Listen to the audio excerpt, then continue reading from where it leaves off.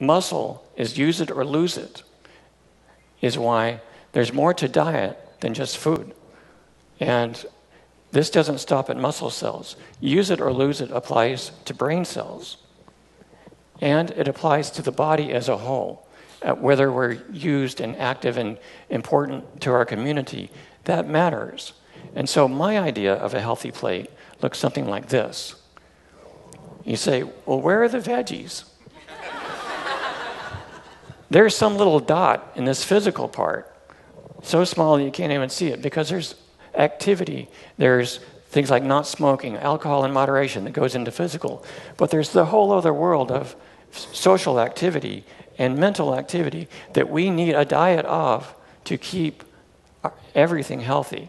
Our cells go way beyond our skin in terms of how they communicate. Now, we see this word every day, probably more than we'd like to see it.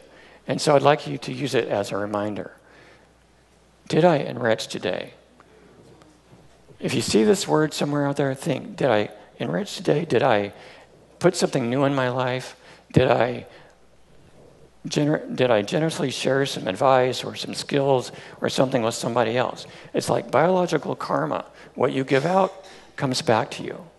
Now,